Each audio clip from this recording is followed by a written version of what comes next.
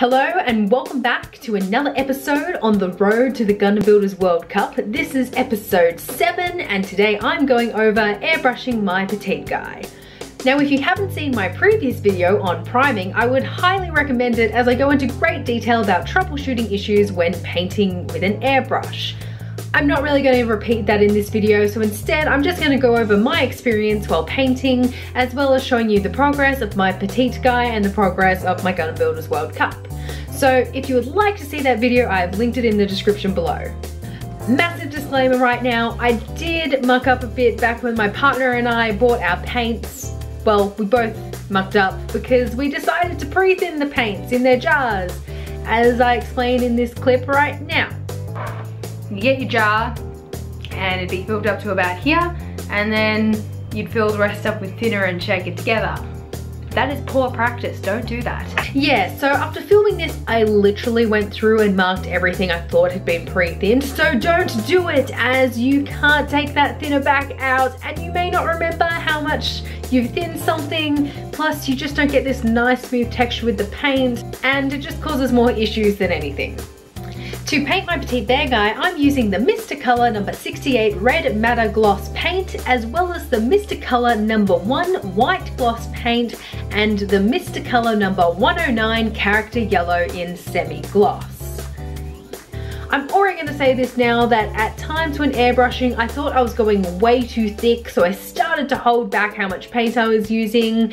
So in the end I didn't really get the glossy effect from the red paint that should have showed through. After top coating, everything seemed more semi-gloss, so it had all evened out in the end, even with me using semi-gloss and gloss paint, but it is something for you to keep in mind when airbrushing depending on the effect you want, especially if you want a full-on gloss look. You may be able to fix this up though when top coating with a super glossy top coat, but again, do some testing to make sure you're going to get the effect you want. So tip number 1, funnily enough, is don't go too light on the paint. I would suggest doing multiple coats for the best result, as you still need to be cautious to not use too much paint as it will build up and you might get drips, and also you need to remember you still need to fit your pieces back together. Tip number 2 is that I always suggest before you paint on your model is to do a test paint on something like a plastic spoon to make sure you have the right color as well as the right consistency so your airbrush isn't going to block up as much. This will also help you troubleshoot when using new brands of paint as well.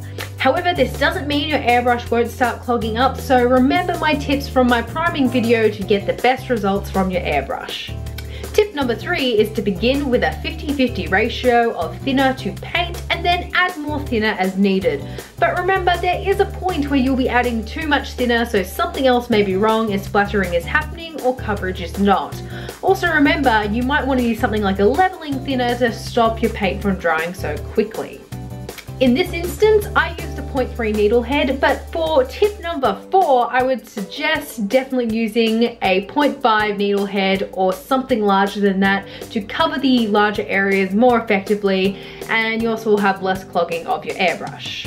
Tip number 5, remember to mix your paint in batches to avoid it drying and to mix it in the airbrush well every so often by creating that vacuum effect I showed you back in my priming video.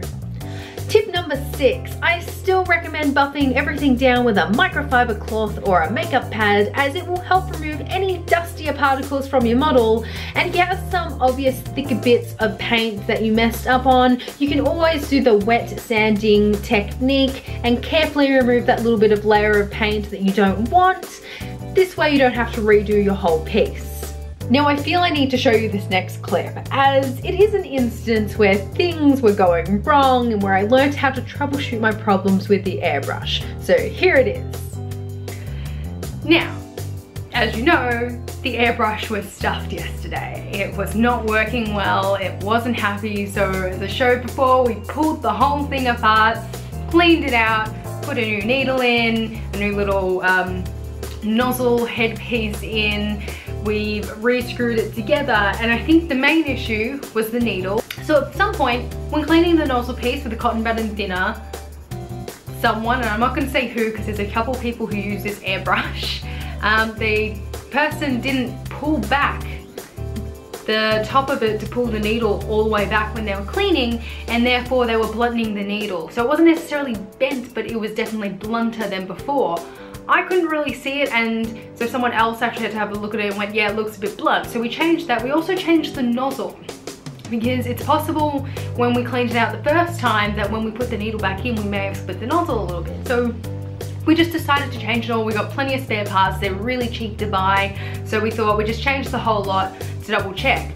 Another possibility is that this piece here, we'd screwed it on a bit too tight, or maybe a bit too loose, and it wasn't working the way it should. So now we seem to got it in a good place, and putting the was it the Vaseline inside, or the petroleum jelly, it's made it much nicer to use the airbrush. So we're actually really hoping that the red's going to come out really well today, and we're not going to have any more problems. So we are done with painting for today. I have painted the red onto the Petit'GGuy. I've also painted the white, which isn't pure white. It's got a little tiny bit of black in it, so it's more like grey. It looks so much like the primer color that it was really hard to judge and paint it because I didn't know where I was painting. However, I'm pretty sure I've got a layer of it on there so that I can then put more white on top, so that we got some highlights and some more shading. Now, the white that I was using, however, unfortunately, is one of the old whites that my partner and I have been using that we used to pre-thin everything. When I thinned it out, it was way too thin. Then I had to keep testing and trying, and I wasn't getting the smooth texture I was getting with the red. So it was a little bit awkward, and it was much harder to see, obviously, being nearly the exact same color as the primer. So, you know, it turned out okay. They look all right. I am gonna buff them down a bit more to hopefully get rid of a little bit of the roughness that came with them. And really, that is the end of this video, guys. I must apologize as I didn't really get you a close-up of the red and how it looked on all the pieces to show you the ones that were more glossy compared to the ones that weren't as glossy. But here is one of the pieces I was testing some masking on, and you can see it came up more semi-gloss than gloss, as with this one I held back how much paint I was using on it. Thank you guys so much for watching this video. If you have any questions or comments, put them below. In the next episode, I'll be covering top coating, which ended up being the hardest thing so far. So stay tuned to my journey on the road to the Gundam Builders World Cup.